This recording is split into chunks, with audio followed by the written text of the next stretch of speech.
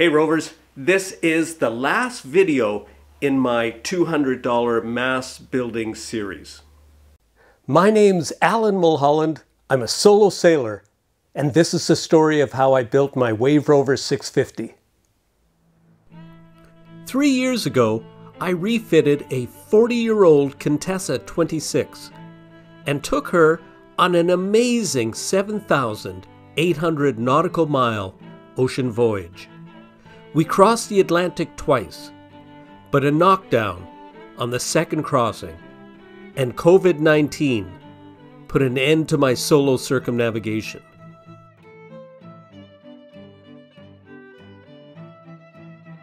So now, I'm building a new boat, smaller, lighter, but more suited for a solo circumnavigation.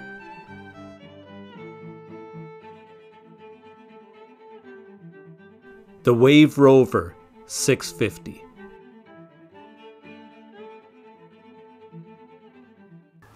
Well, in the previous two videos, we laminated the mast, then squared it up,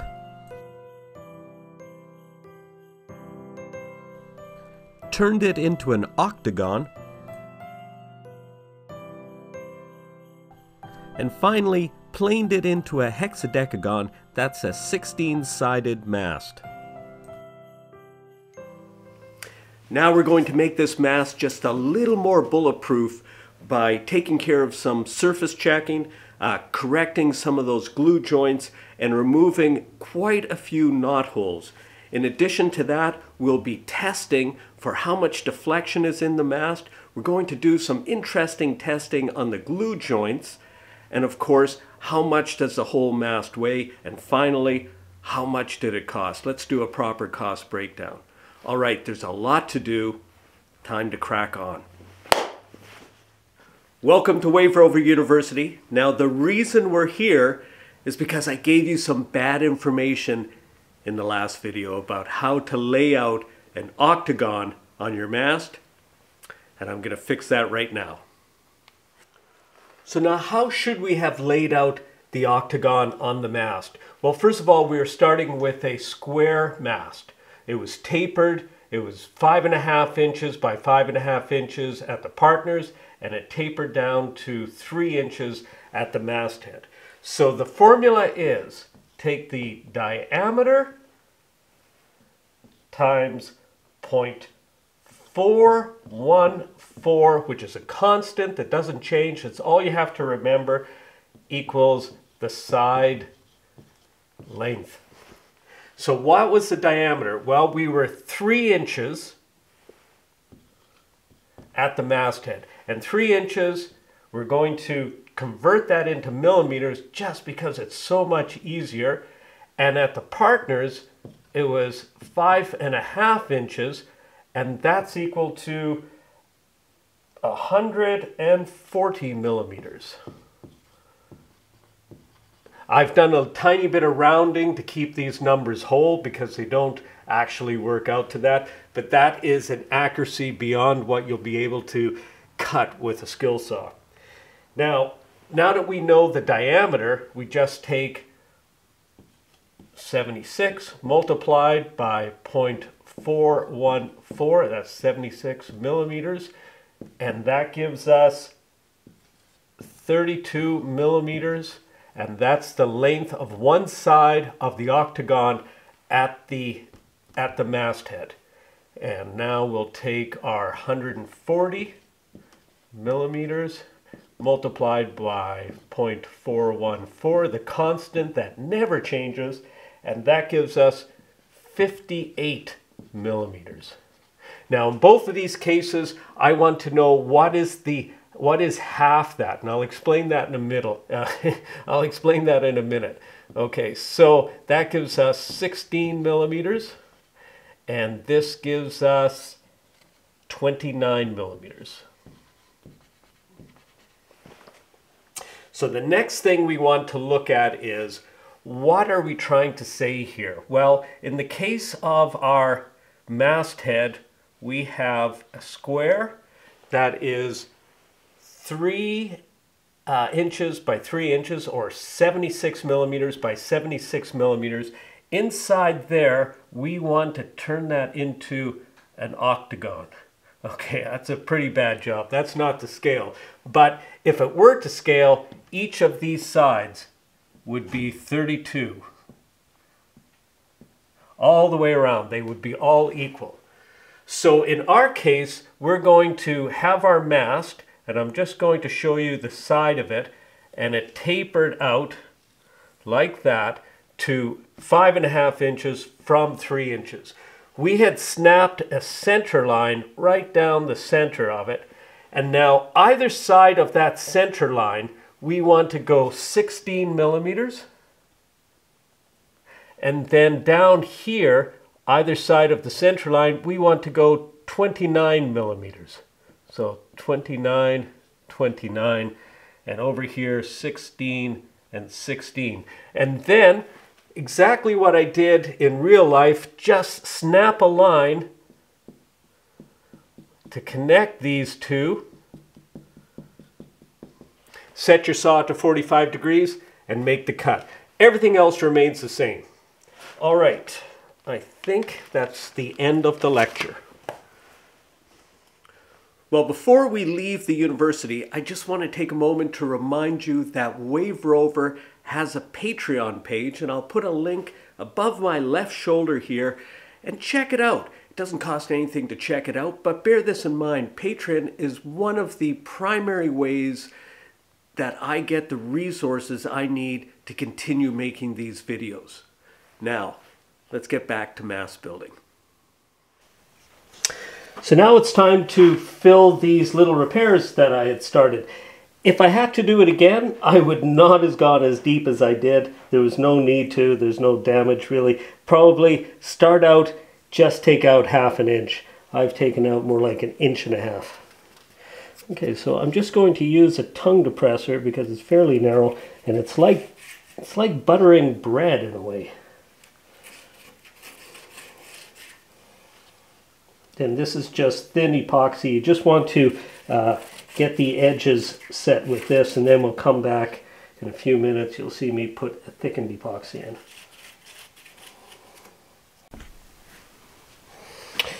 Now, for part 2 of this, I've mixed up a very thin mixture of epoxy, wood filler, epoxy. Okay, so I've mixed up epoxy, wood flour, and microfibers.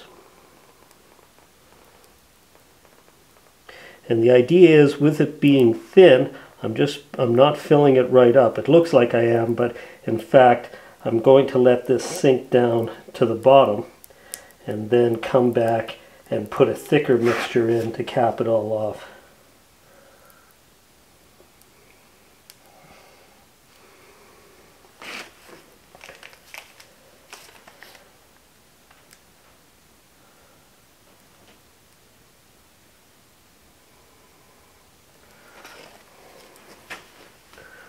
Okay, so just use the tongue depressor, see what happens.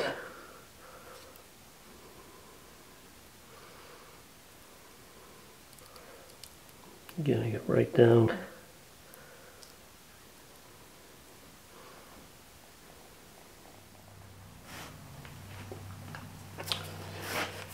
And already we can put some more in.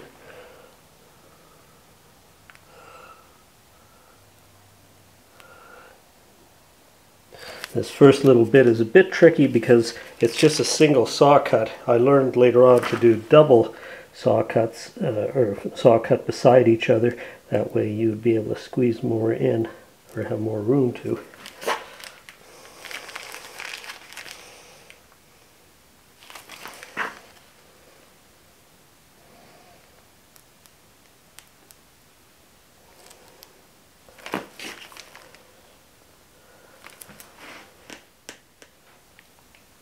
There we go, it's 3/4 full.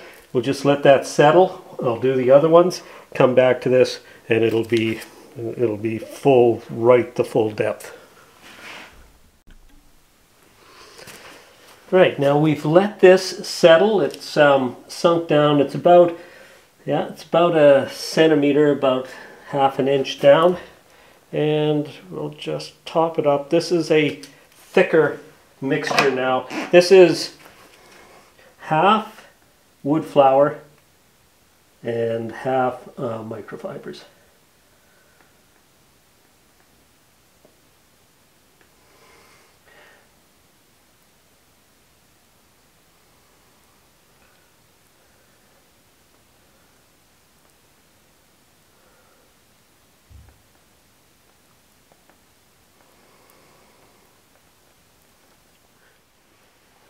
Now the final step is to just put a little bit of packing tape on it, and that holds it all in place and makes a really nice job of it and makes cleanup so much easier.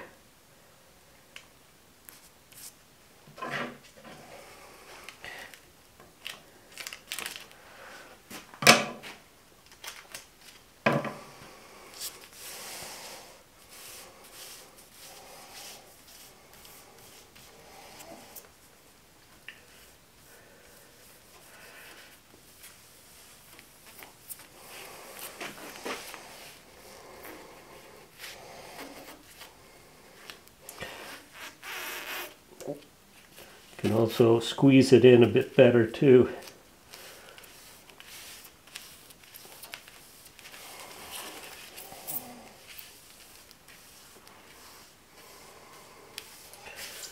Right, that's it.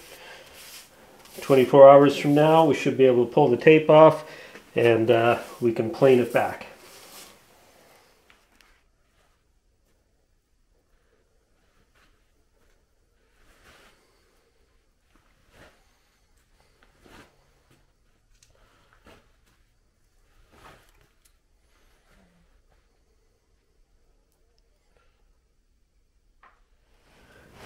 Now I've gone ahead and I've peeled the tape off these epoxy filled grooves, and now I'm just going to knock it back with just a hand plane.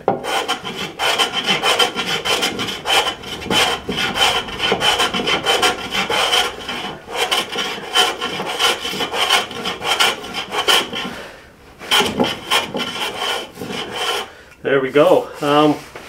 That's pretty much it. I'll just clean up a little bit of residue.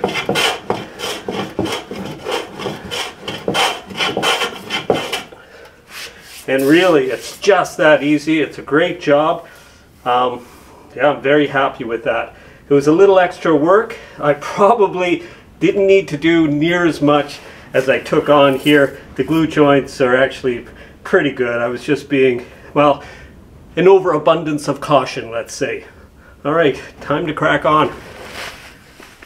Well, there's the finished product. I'm pretty happy with it. I've planed it back and it did exactly what I had hoped it would do, and it's filled it nicely. However, since I have probably one more day of somewhat decent temperatures, I've decided I'm going to go after these knots. There's some laminations have a few of them.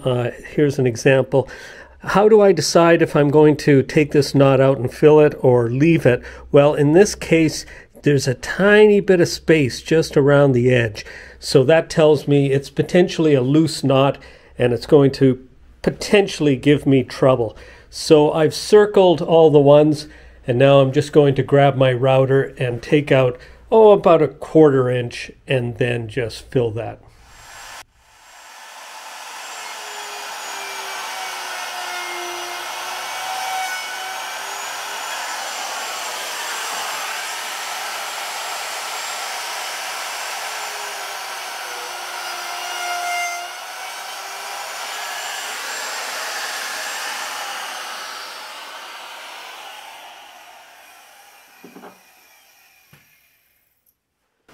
Well, that goes pretty easily. Now I'm going to just get some epoxy, prime this with the epoxy, then mix up a bit of filler, put filler on, put tape on. Same as what we did for all these repairs.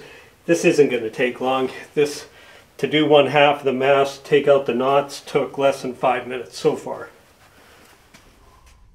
So this is what the holes look like after running the router over them. Let's take a look at a few more.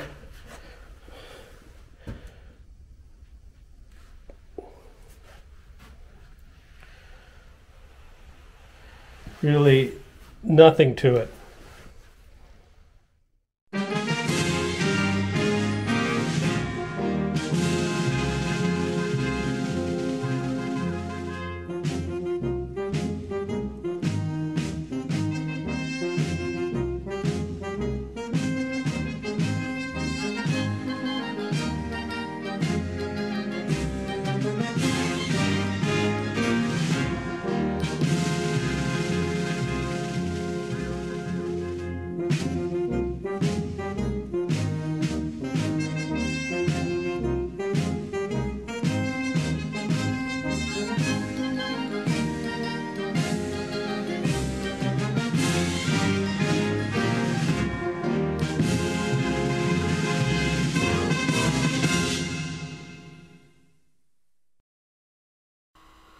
Well, I ended up taking out almost every single knot on the mast, many of which probably didn't need to be taken out. They were really tight.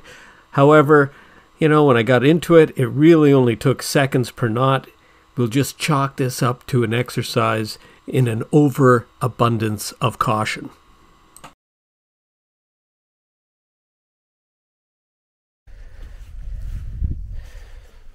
So this is one of the full-length offcuts from the mast, and let's see, this is what came off when I cut the octagonal sections out. You can see there's a glue line right here, so that's a lamination. And let's see, right here, it's kind of hard to see, but that's a scarf joint right there. Two different pieces of wood. Okay, so now we're going to do a little bit of a destructive test. Pass the camera over. We're going to pretend that Wave Rover is going around Cape Horn. The mast is certainly flexible. Tip just broke. Now, we've had a failure. So let's take a look at where we failed. I'll take the camera again. So it just is just a normal point on the mast. There's no scarf joint. There was, let's see, kind of hard to see here. Yeah, it's just a regular piece of wood, and just with the lamination. And the second area it failed was right here. So again, just the wood failed, not the glue joint. And where was the scarf? Scarf is right here. Scarf hasn't been touched.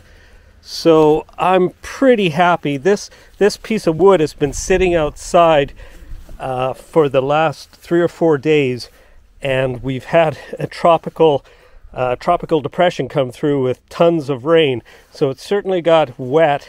It dried out, and we had temperatures last night of below 0, so it's gone through a single freeze thaw.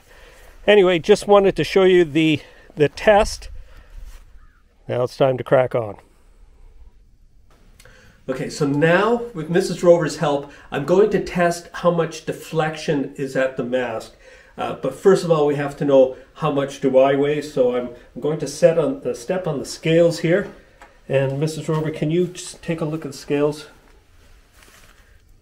So it's reading, it might be hard to see, it's 162 pounds. Okay, so now I have the mast supported on 2 points.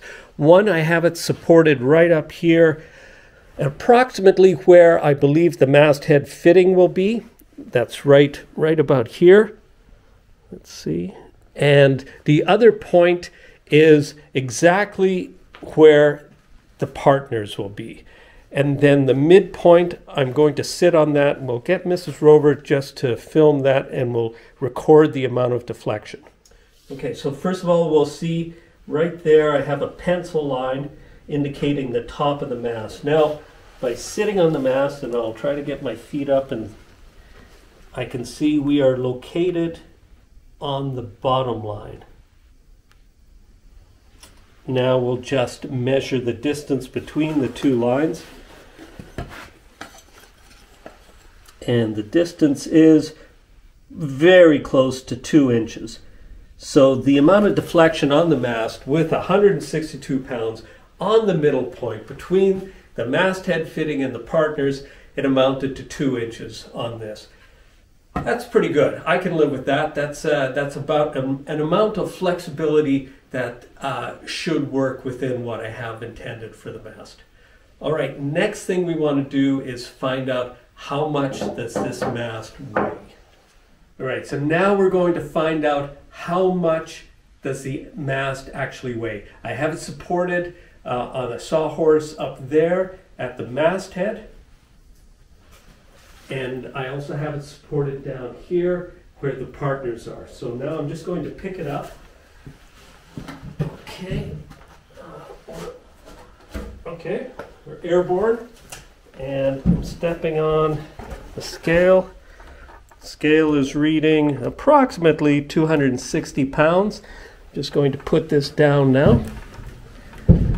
And the scale reads, well, I don't know, I guess, let me see, it's 160, 162, 163. So the mass weighs about 98, 97, 98 pounds, somewhere in that vicinity. Bear this in mind, I'll be taking approximately 1.5 feet off the top of the mast, another 3 inches off the bottom, and I'll be rounding the mast out more. So the final number is most likely going to be somewhere between 90 and 95 pounds for the main mast. I'd like to take a moment to honor the Wave Rover benefactors. So what is a benefactor? Well, these folks have made a contribution of $100 US or more to the project, and their names will be affixed to a bulkhead inside Wave Rover and will be traveling with me on our circumnavigation. Now, these donations truly are much appreciated.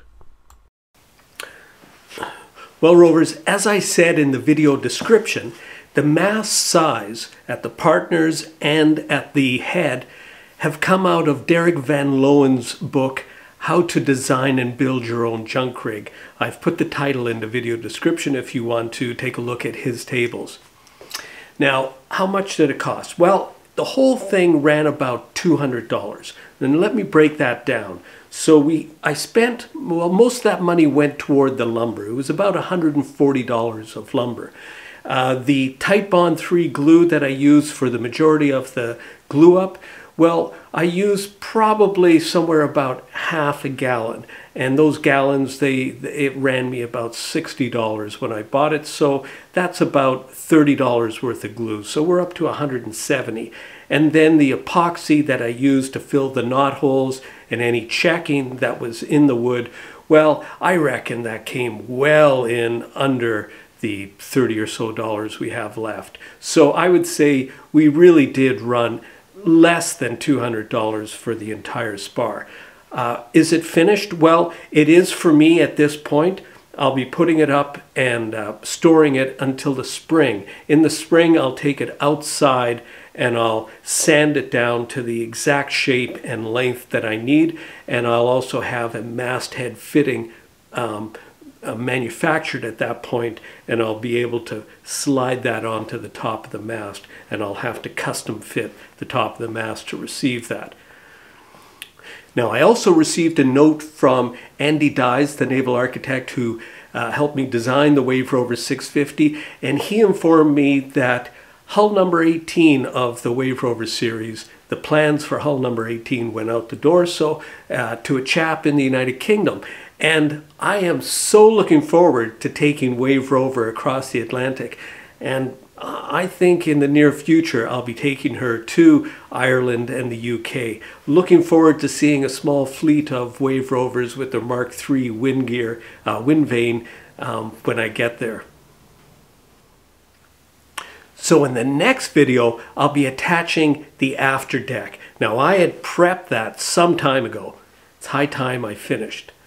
As always, Rovers, thanks for watching. Well, the Wave Rover patrons, with their pledges of support, really do make the creation of these videos possible. Now, if you'd like to know more about Wave Rover's patron page and Benefactors Bulkhead, I have links to both those pages in the video description. Now, another way to help Wave Rover, and it doesn't cost you a dime, is by sharing our content on your social media. So now, as always, Rovers, thanks for watching.